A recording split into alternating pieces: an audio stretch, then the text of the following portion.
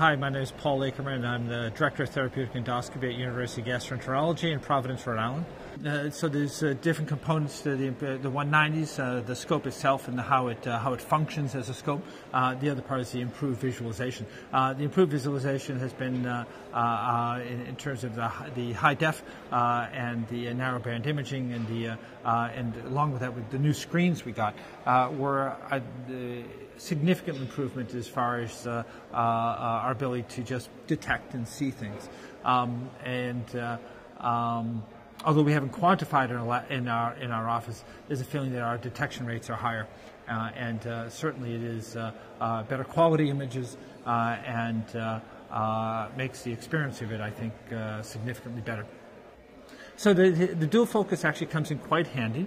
You don't need it that much because the images are so good, but occasionally for close-up work, for really being able to see and identify, particularly in cases where you're interested in the pit pattern, can be extremely helpful. Looking at the pit pattern can be extremely helpful for deciding whether you remove something or not. If you decide not to remove it, that saves the overall cost of the procedure and cost of doing colonoscopy significantly. So I think the dual images is extremely helpful and allows us to decide what we're going to take off, when we're going to take off, and sometimes even how we're going to take it off. So the still images technology is really nice. It used to be that you had to constantly hit the freeze button. Now, because it actually selects the best, is really a significant improvement. You just hit the button, it selects the best image. It's terrific. Yeah, I think it reduces time of the procedure itself, particularly for going in. Of course, coming out is not we're not trying to come out and view things any faster. We're trying to reduce the time of procedure that isn't related to detection of polyps.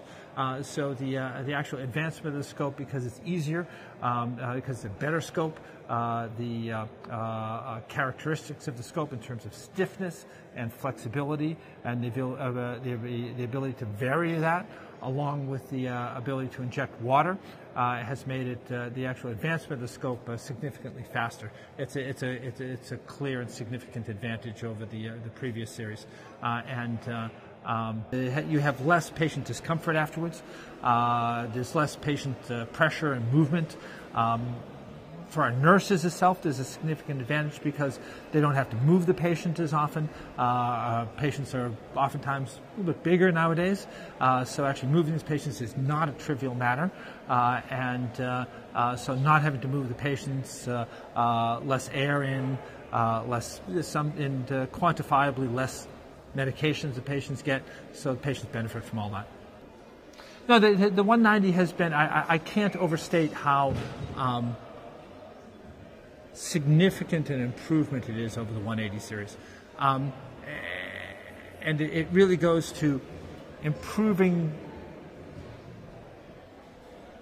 to a significant degree both the physician end in terms of how the scope functions, the visualization, and also the patient experience. So and also not to exclude the nurses, because I think if we improve all that, makes their job a little bit easier, reduces time for the procedure, which increases for the unit, increases throughput. It's a win-win-win all around.